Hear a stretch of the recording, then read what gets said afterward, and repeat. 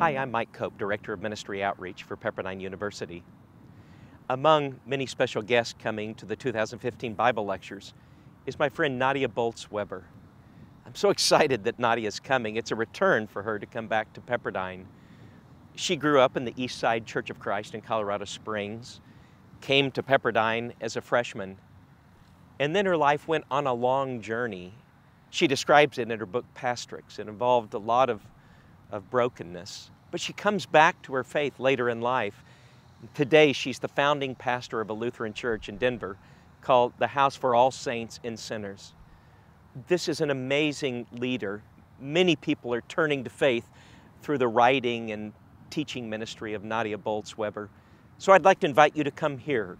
She'll be at the 2015 Lectures, May 5 through 8 in Malibu, California.